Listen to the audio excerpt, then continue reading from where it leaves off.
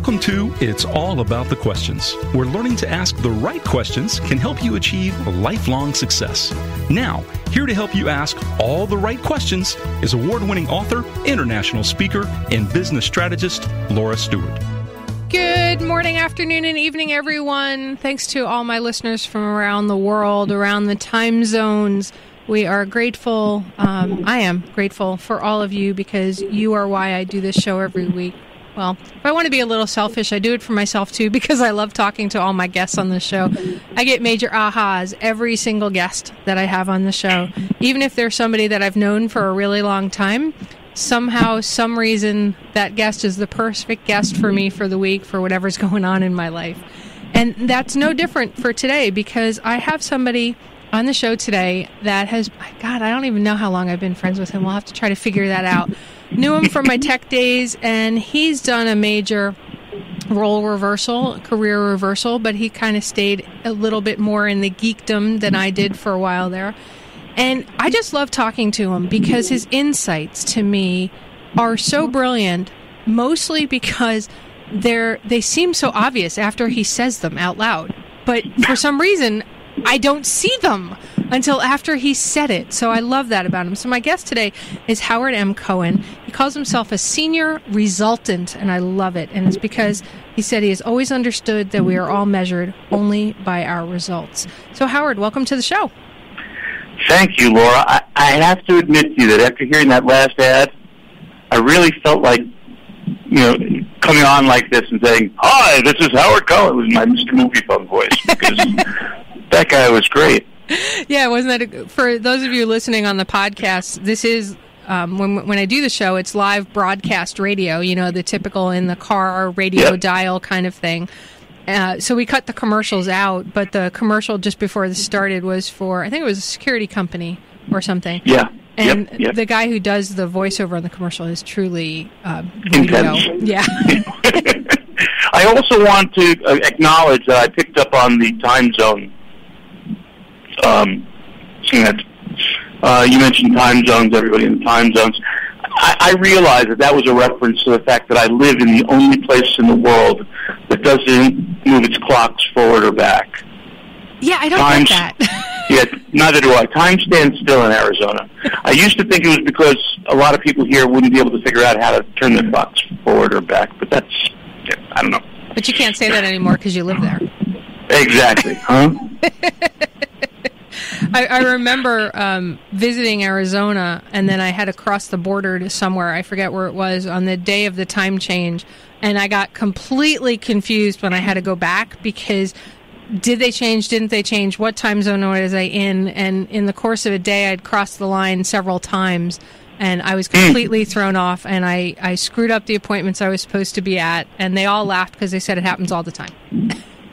Yeah, my first year here, I had a week of calendar disaster twice because I just couldn't figure out how everything didn't stay the same. But yeah, it's kind of crazy. It is kind of crazy. And I have listeners from all over the world, so I never know what time zone somebody's in who may be listening to it. Thus my opening of good morning, afternoon, and evening.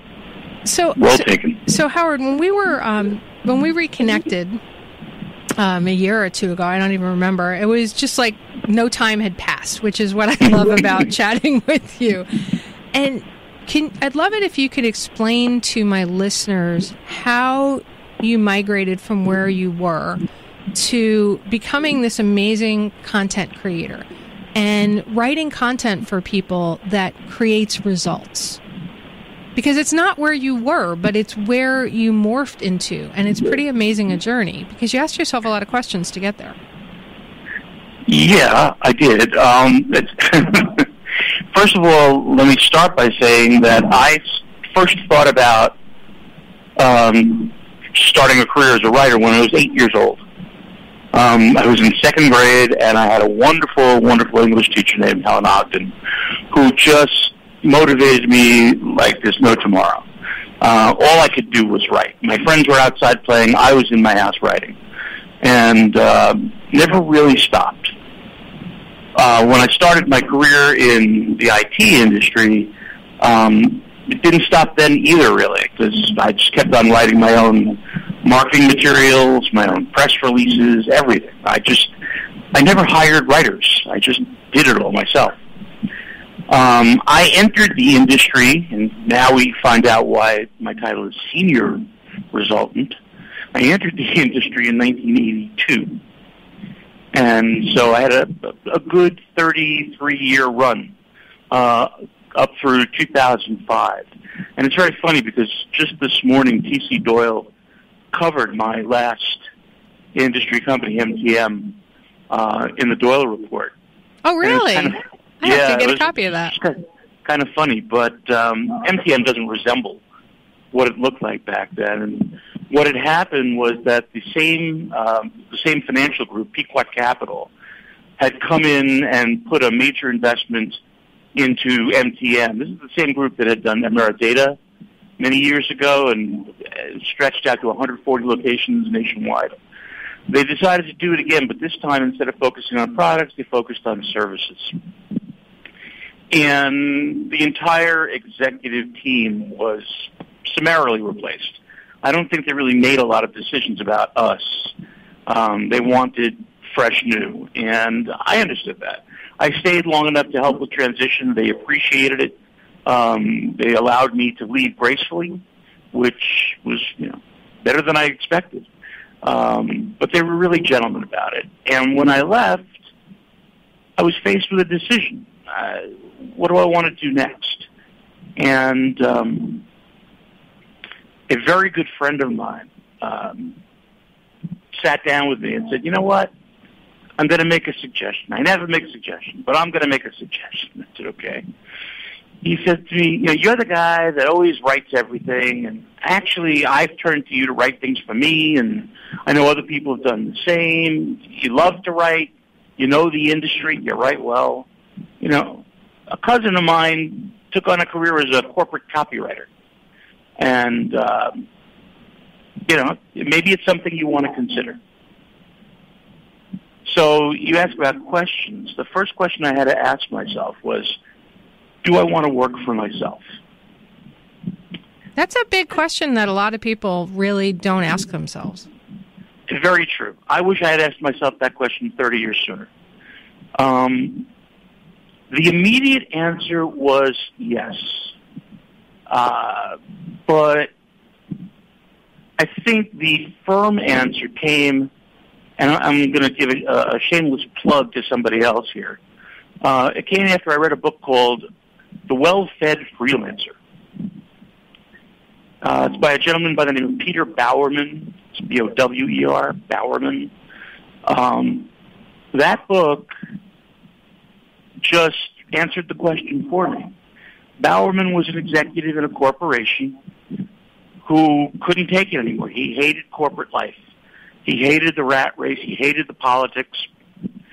Sounded familiar to me. And his response was, I'm going to go and try to be a freelance writer.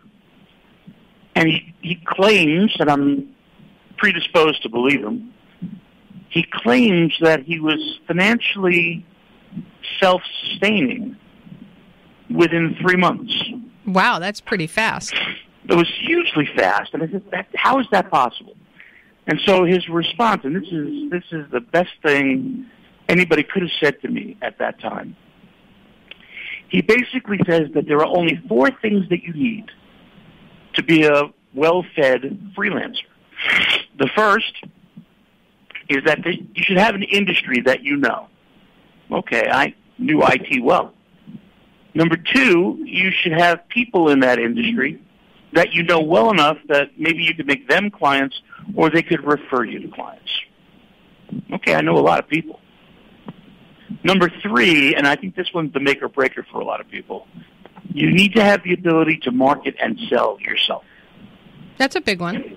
It's a huge one. I figured I've been selling other people's talent for 30-some-odd years in the IT industry. So if I can sell them, I can sell me. And then the last one, he said, it would be good if you knew how to write. And he's very cavalier about it because he says you don't even have to be a good writer. And, you look at websites today, you look at blogs and magazines, there are plenty of people writing professionally who write okay. and they have a decent career. They have a good career. So it's not just the skill in writing, it's the skill in being able to get your writing out there that really makes the difference.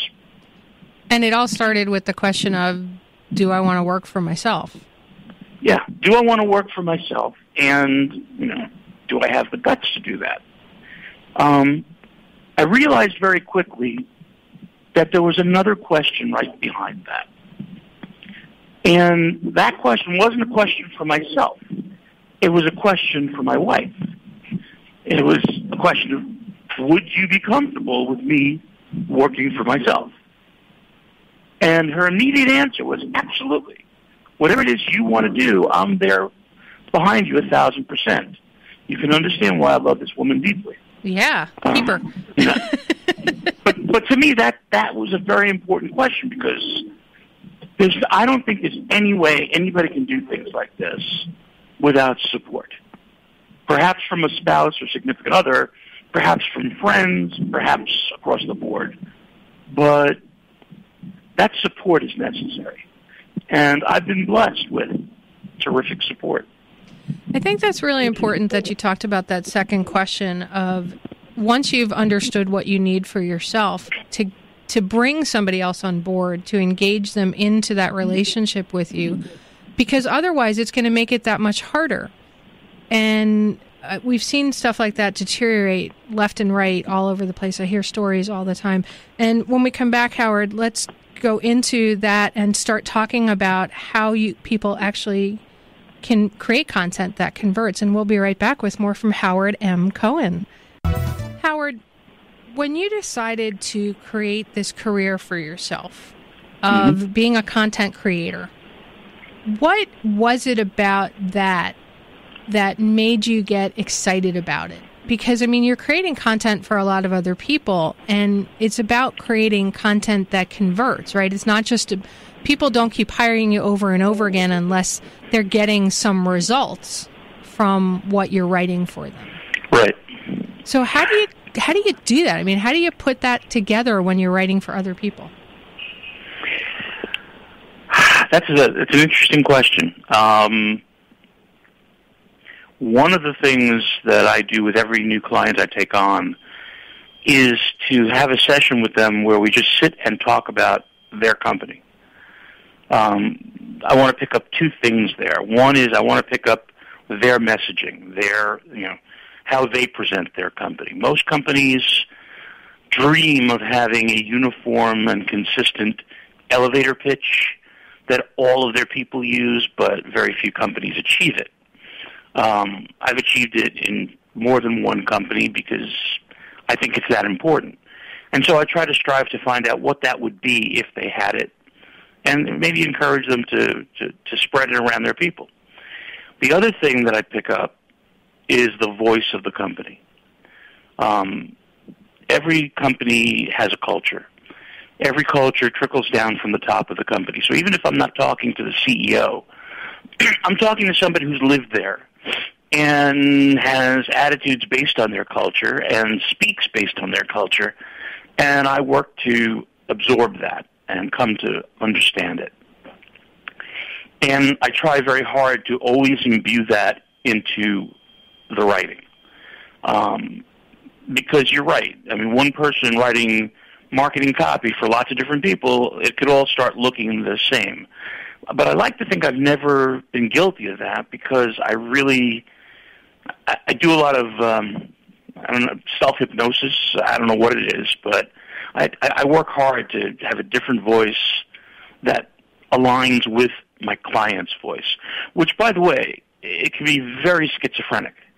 When you're writing several things a day, and in the middle of the third thing, you realize, oh my God, I'm talking about something that the last company does. So you have to kind of back up and get into a new mindset. And that's happened, but it's never gotten out to a client. Sometimes it's funny. But so your core question was, what gets me excited about doing this? There's and I'm not big on sports analogies, but there is a concept that seems to be primarily from sports that people refer to commonly as the zone, being in the zone. A tennis player takes a swing at a ball, and even before they make contact, they know it's going to be a perfect shot. They feel it. They're in the zone. A golfer, somebody who's bowling. I mean, it doesn't matter what the sport is. You just know sometimes that this is going to be great. And it's a form of catharsis. Well, writing has always been that for me since I was 8 years old. Writing is a catharsis. When I'm writing, I'm doing what I was meant to do. And I love the fact that I know that. I feel great about it. But for me, the accomplishment of writing something that makes a client say, wow, that's everything. That is just everything. And I'm always in the zone when I'm writing. Now, what about a lot of my listeners, right, don't write, and it's not something that lights them up, but it's important for their businesses to be able to write content. What piece of advice would you give them to help them begin putting together great content? Okay, so in a very self-serving mode, the ultimate alternative is to hire a freelance writer, preferably one who knows your industry. I say that because that's been a big business advantage for me. My clients appreciate the fact that they don't have to do a lot of hand-holding. They don't have to teach me the technology. They just have to tell me about their business.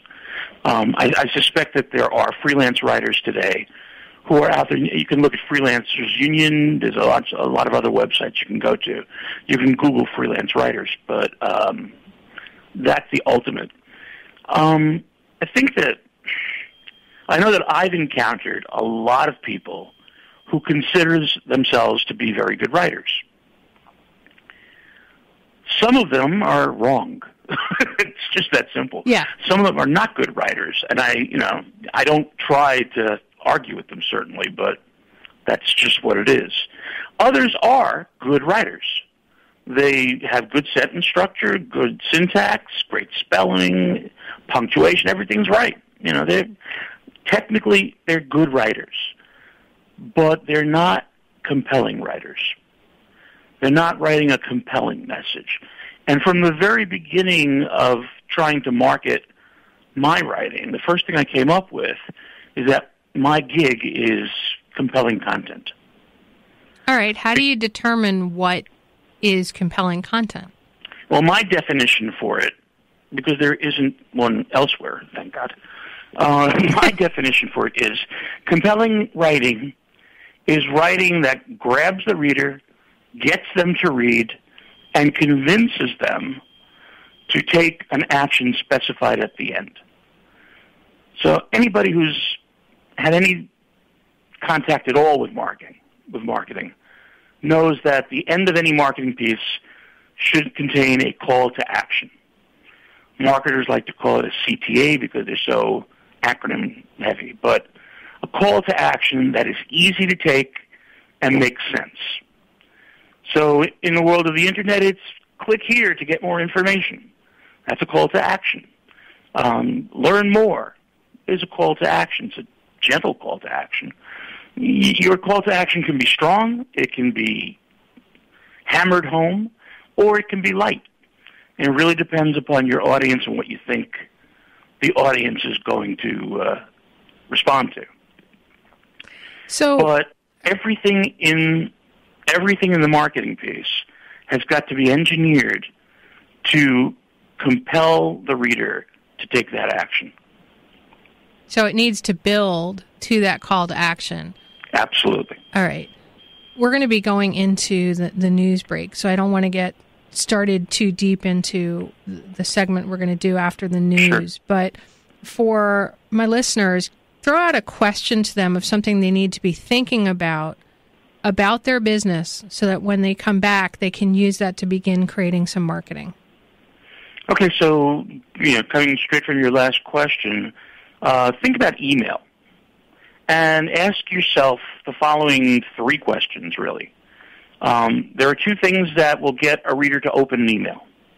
One is if you have a very compelling subject line. If the subject line is provocative, people will generally open that email. If you say something like, big sale this weekend, that's not going to do it. The house is burning. That might do it. The other thing that can draw them in is the name of the sender. If it's a name they recognize, they'll very likely open the email. Then there's the third thing. The first sentence of the first paragraph is all you have to convince the reader to read the rest of your message. Okay, so we're going to dangle with that going into the news break. We'll be right back with more from Howard M. Cohen about creating compelling content that works. Welcome to It's All About the Questions, where learning to ask the right questions can help you achieve lifelong success. Now, here to help you ask all the right questions is award-winning author, international speaker, and business strategist, Laura Stewart. Welcome back, everybody that's joining us on the radio and live on the radio here today. And for those on the podcast, it was a blink and you were back, right? You didn't even notice it since I cut out the commercials from the air. We are here with Howard M. Cohen, Senior Resultant, and a dear friend of mine who I'm so happy I got reconnected with. We're talking about creating compelling content that works. And during the break, Howard and I were talking about something really kind of fascinating, and I'm going to share this story because it leads into what Howard's going to share with you. The other night, my mom and I went out to dinner with her friends, and we actually walked out of the restaurant without being served. There are a couple of things that happened to propel us to that moment, but essentially it was they changed the menu and took out what we knew were the most popular items on the menu. And the service was really horrible. An hour and a half after being there, meals were not out, and we just kept hearing excuse after excuse after excuse. And when they called me the next day to say, oh my God, we can't believe you walked out, that reflects so badly on us. And I'm like the service didn't reflect so badly on you. The walking out was where you saw the issue. But anyway, the conversation I had with them was, are you even listening to the people that are coming in to see what they want? Or are you just deciding this is what they want? Because we're not the first person to be complaining about all the changes that you're making that don't make sense. So Howard, using that as an example, it sort of fits with what you're talking about, making the subject line the sender and that first sentence. You really need to understand your audience and what they want. So how does somebody begin to do that in their business?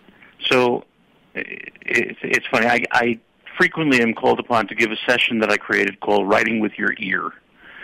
And it's writing with your ear because one of the most important tools a writer has is their ability to listen. You can't just listen. You can't just be listening to your client if you're writing for them. You need to be listening to the customer. And listening on multiple levels. Most important, you just put your finger on it, most important is to listen to what they want. People don't come to your website to see how wonderful you are. They come to your website to find something they need and see if you can provide it. So you have to know what that is if you're going to be able to be relevant to it, if you're going to be able to reach it and connect with it and bring them into your website to learn more. So what they want is very important. A good friend of mine tells me that every customer in the world has the same favorite radio station, WIIFM, What's in It for Me Radio. I love that. Isn't that great? That was Richard Locial from St. Louis, good friend. It just lives with me. Everybody's very focused on what they need, what they want, and whether or not you can provide it. And that's fair. Why would they do business with you if you didn't have what they want? The second level at which you have to be listening is the level at which the customer speaks. What is their vernacular? What are their colloquialisms? What do they what's their terminology? All too often, technology people are accused of using too much jargon. Well, the PCM can be connected to the TCP/IP, and then yeah, I get it.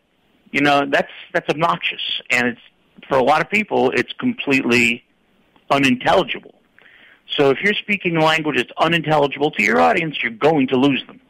You need to learn their language. I once had a situation in a restaurant where it was in San Francisco, as a matter of fact, and there was one side of the restaurant that faced the bay, and I wanted to sit on that side. So I said to the hostess, can we sit on that side? And she said, oh, we're out-called on that one. I said, pardon me? She said, I'm sorry, but we're out-called for the next few hours on that one. I said, what are you talking about? So we have a party sitting there. She's using her language, out-called. I had no idea what that meant. But it meant that whole area was booked. And I just stood there, like, shaking my head. I had no idea what she was saying. So at every level in your messaging, you've got to be speaking your customer's language. You can't be writing at 100,000-foot level for people who live on the front line, who are right there, right up against it. They want to know detail. They want to know, what's relevant to them. So going back to what we were talking about before the break, the two things that will get someone to read your message in an email are the sender name and the subject line. With the sender name, it's got to be familiar or feel familiar, at least. In other words, there's a concept in marketing called unaided name recognition. Basically, you get that through repetition. When people see your name over and over again, they begin to recognize your logo. They begin to recognize your name. Even if they're not consuming your content, the name is sticking in their mind. And then sometimes when they look at your name, they say, oh, I know them, which is why you see a lot of companies using names like Columbia. Columbia Outerwear, Columbia Bicycles, Columbia Broadcasting System. Columbia is a very familiar name. We've all heard it somewhere before. And so a lot of people adopt it. I once worked briefly in a firm that was called Hamilton Stone. There was no Hamilton. There was no Stone. The guy who started the company just liked the way it sounded. It has a very solid feel to it. Exactly. It's like the old TV show, Remington Steel. It sounds very, for sure. Remington is certainly a well-known brand for a million years. So often you can, craft your brand to sound familiar. Or you can start regularly messaging to get your name out there over and over again. And even if they're not reading the content, at least you're building unaided name recognition, which may translate for you when your sender line gets them to open an email. But another way to do it, and the most important way to do it, really, is what I guess everybody would call the right way, which is networking. I can't overemphasize the importance of networking, of meeting people through people, asking for introductions, getting to know more people, even if you can't do anything for them. Some of the organizations you and I have been members of, Laura, all the people we've met there who are today good friends of ours. I think that every industry has associations like that. And even if the sessions that they offer just don't appeal to you, if they have a large attendance, it's worth going just to meet new people. Okay, so you've got this list, right? A lot of my listeners have client bases, and they're trying to figure out how to market to them, but market what they want. You talked about this concept of hearing on the different levels, and then creating these subject lines. But, I mean, I get emails 10 billion times a day. I get so much junk mail, it's ridiculous, and most of them I just throw away, especially if I start seeing in subject lines free or this, or the house is burning. I'm like, okay, they're trying to sell me something because that typically has nothing related to the content. How do you balance a provocative subject line with real content? In some cases, you actually may not. Some of the most effective subject lines I've seen are things like, "Don't open this email." Almost nobody can resist opening that email. Okay. Delete this email before opening it. That's one tack. I talked about, the network is down, the house is burning, something that describes pain, something that describes, an emergency that makes you curious. Okay, so you've got provocative. Provocative is different in every industry, but in the technology industry, there's a couple of things that we know are appealing to our customers. For example, this new technology won't get you fired. A lot of people can relate to that. Okay. They've made bad choices. It's no longer true that you never get fired for buying IBM. There may be some, but but the idea that this is safe for your career is important to some people. Okay, but then you have to back it up inside that first paragraph. Yes. To explain why the provocative line? So there are three things that I want your listeners to remember about marketing messages. The first and foremost is that they are terse. They're brief. People ask me all the time, do you charge by the word? And I'm like, no, I do not charge by the word, because that would encourage me to write more. Marketing messages are brief. You want me to write less. You want it to be quick, get in, get out. Because most people don't have the time. And when they see a large block of text, they just go on to the next. So that's the first thing. Second thing, headers are critical. Bold-faced headers allow people to do what all people do. Scan. Almost everybody scans an article before they read it, because they're looking at the headings to see if there's interesting information in there. So provocative headings that excite your reader are always very beneficial to getting them to read the document in the first place. Okay, and the third one we're going to have to do right after our last commercial break. So to be brief, we'll be right back with more from Howard and Cohen. Okay. So Howard, you teased us before the break. So you had three things for people to think about. First, it needs to be terse or brief. Headers are critical, creating scan points. And what is the third thing people need to think about? The third thing is the very first thing. It's the first sentence of the first paragraph of the piece. You only have that paragraph. That's it. I'm sorry, you only have that sentence. We refer to that sentence as the hook, because if that doesn't hook them, they're not going to read the rest of the piece. So that first sentence has to be provocative, and give them good reason to read the rest of the piece. And by the way, I think this is true in any really good reporting writing, any good prose. You have a responsibility to show the reader why they should invest their time in reading your piece. So examples of good hooks, one of my favorites. Did you hear the one about the CEO who was fired for leaving his door open? It was an article about being careful to log out of email, because the best security in the world can be overcome if somebody can get to your computer and it's logged in and your door is open. But the subject line the hook sentence really didn't tell you that that's what the story was about. It did tease you.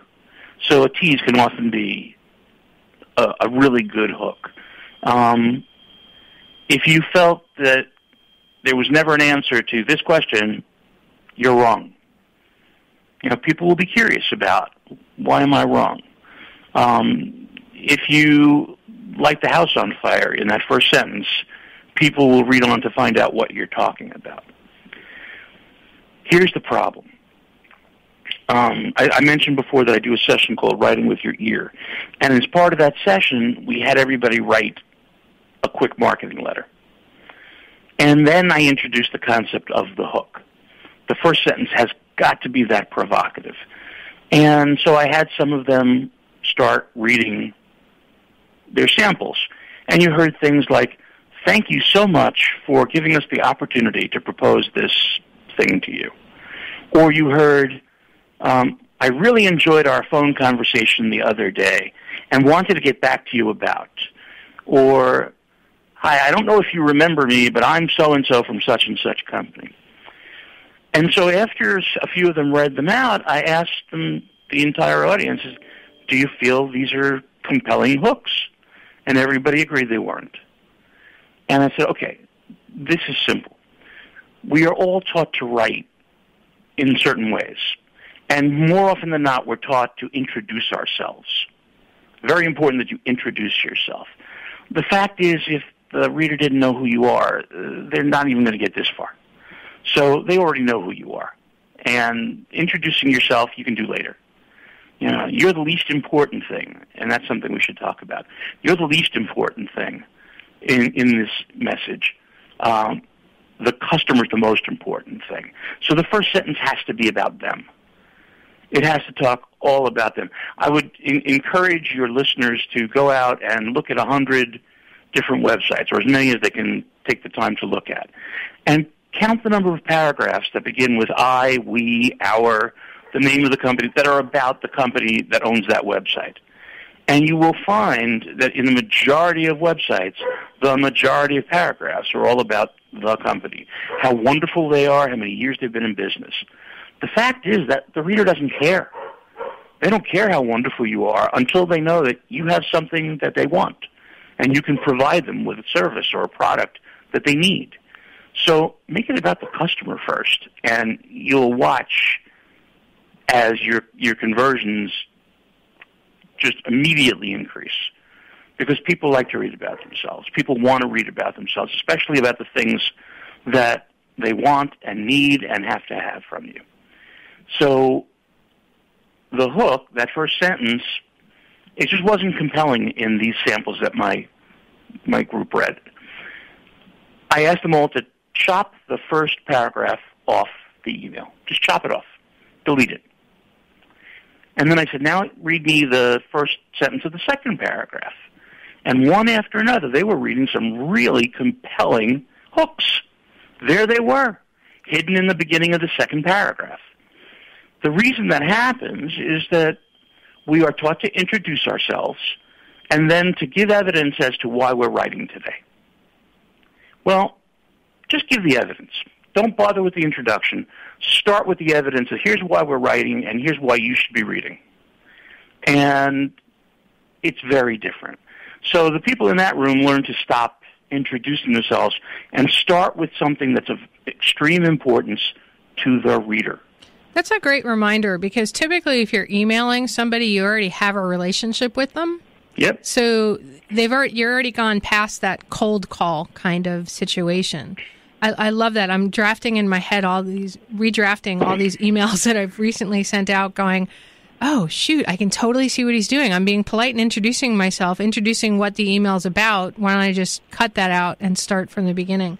So, Howard, We're coming up to the end of the show, and people are asking me, how do they get in touch with you? Oh, that's very easy. I am an email fanatic. I'm always on email. I answer email all day, all night. My wife has tried dropping my mobile in water. That didn't work. But my email address is hmc@hmcrightnow.com. You just have to make sure that you spell right. It's hmcwritenow.com. hmc@hmcrightnow.com. By far the easiest way to reach me. That's also my Skype handle. People ask me why I live in the middle of nowhere. I tell them I don't. I live in South Nowhere. So the only way I get to see a friendly face is often on Skype or Facebook Messenger. But I'm absolutely out there on Facebook, LinkedIn, Twitter, and easily reached by any of those. So great, and I know you're always putting out really great content for people, not just for the clients you're working with, but just overall in general about life and writing and your journey? Well, one thing I would suggest, if people want to see my writing, I think I'm doing what every good writer should do. I have a Facebook page, HMC Right Now. And when I post, because I tweet out every article I write for every publication and every client, I'm always promoting the people who hire me. And everything I've written is posted on that HMC Right Now Facebook page. So it's easily reached. Perfect. So it's a great way for people to see examples of how they can be doing things better in their businesses. Yep. With their writing. So thanks so much for being on the show today, Howard. Laura, thank you so much. This was such an enjoyable hour. It really, really was. It goes way too fast. Yeah. So everybody, we had the joy of being with Howard M. Cohen today of hmcrightnow.com, talking about how you can create compelling marketing content. Love to hear from you. Tweet out to @TheLauraStewart, and Howard's is @Howard M. Cohen. Let us see some samples of how your writing is changing to create compelling marketing content. And remember, everybody, the right question can change your life. So what are you asking today? Have a great day, everyone, and write now.